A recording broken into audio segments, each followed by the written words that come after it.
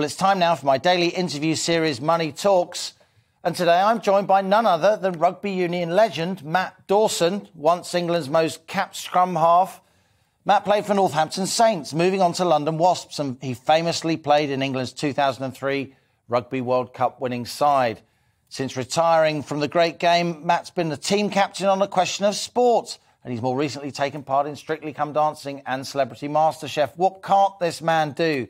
And here he is, just ahead of the final weekend of the Six Nations as England face France. It's former England rugby captain Matt Dawson, my latest guest on Money Talks.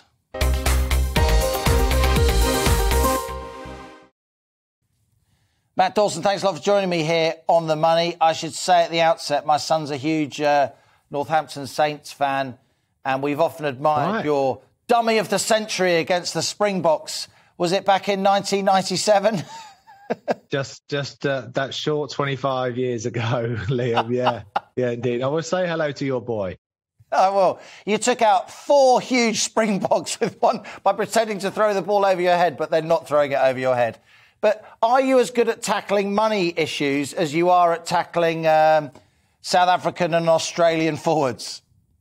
Well, I'd like to think that I am a little bit more astute with my cash than maybe I was when I was a little bit younger. I suppose, from being a little whippersnapper and teaching, selling, advertising, security guards, I didn't have a huge amount of money in those days, so making sure I was saving and doing all the right things was high on the priority list. I got a little bit loose, classic, went for the property abroad and that fell through, things that unfortunately professional sports people do. So I wouldn't say I've been an absolute shining light. A lot of younger people won't realise that when you started out in rugby union, it was still an amateur game. So you were actually doing it for love rather than for money. And your driving ambition to put yourself forward and make your mark in international rugby, which you did so successfully in the end. And I know you want to talk today, don't you, about some research that Canada Life has been doing on people's aspirations, the fact that so many young people in particular, feel that financial insecurity holds back their ability to be ambitious, to be entrepreneurial. It didn't hold you back, did it? But I'm sure you understand why it might. Well, I suppose if I take myself back to when I was 18, 19 years old, having financial stability was, of course, a priority. Every single penny was counted. I was moving away from home. I needed to understand what my food bill was, my electricity bill, my socialising, how much I was going to spend with that, my travel, etc. And they were incredibly tough times. Now, fortunate for me, I've gone through a professional rugby career and things were okay, but then you retire and get divorced. You have kids. There's lots of sort of bumps along the way that all of a sudden then take you back to, right, I need to focus on the goals that are going to take me forward for me to enjoy the rest of my life. And a lot of the focus, Liam, particularly over the last couple of years, has been around our general health and well-being. And quite rightly, there's a focus on mental health, on physical health, on nutrition, diet, etc. But we cannot underestimate how important understanding our financial health and what we need to understand to sort of complete that Venn diagram of 3. So, you mentioned that research that Canada Life are doing. It's been very apparent that people do want to have aspirations and goals and dreams financially, but unless they plan appropriately, unless they dedicate themselves sort of day in, day out, that's where I come from. It's you're obviously into rugby yourself, into sport. You don't just get to win the trophies. You've got to train every day. You've got to go to the gym. You've got to eat the right things. You've got to prepare right. You've got to rehab.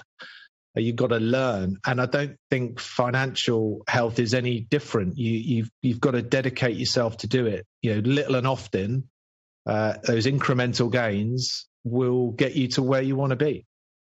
I think that's very well put, Matt Dawson. I think there's huge links between financial insecurity and general mental instability and a lack of mental health and well-being.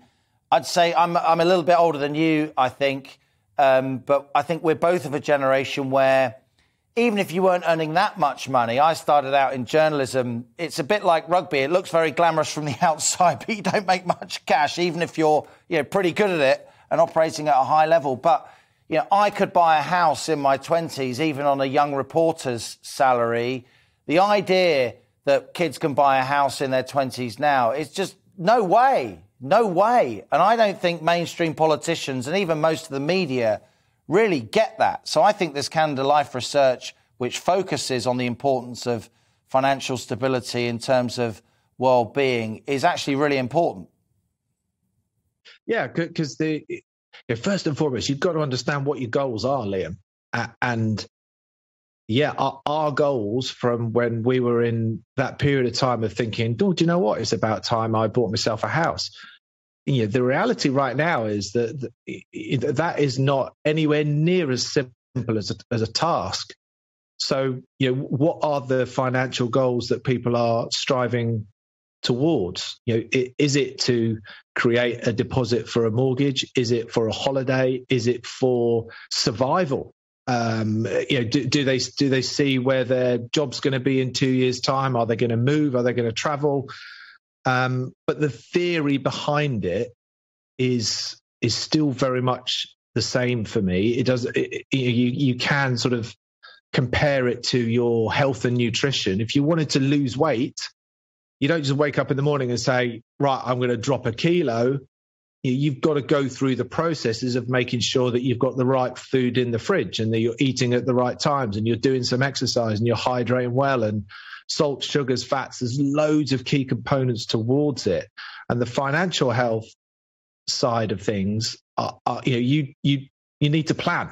And it is tough. It is going to be, and it was tough for me then, and it's tough for me now to try and live the life that I've thought that I was going to be living for the rest of my life has taken a turn because of other circumstances. And, lots of people are in those circumstances, but I am going to have to do things in a different way, or rather have been doing things in a different way to get myself back on track with it. And I've enjoyed doing it. I like the discipline. I might have a little bit of more self-belief and confidence than others, but I like the discipline behind that, because if I get to my goals, then I feel the sense of achievement and I'll be celebrating those goals as well. Dawson, you are a hugely respected figure, not just on the rugby pitch. You were fantastic on Question of Sport with Tuffers.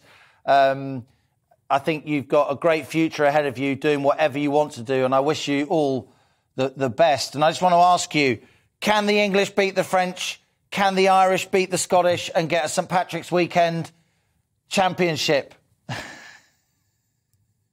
I think Ireland will, and quite rightly, fancy their chances against Scotland. They are a very, very good side. England, I would love to think that those England boys have travelled to Paris thinking there is one party to spoil. Let's have it. As my Irish cousin says, we'll be waving the St George's flag at least for once. Matt Dawson, rugby legend. Great to have you here on my show. An honour and a privilege. Many similar conversations with major figures in the worlds of business and finance and indeed sport, plus dozens of other extended Money Talks interviews now on my Money Talks podcast on the GB News YouTube channel or via the GB News app.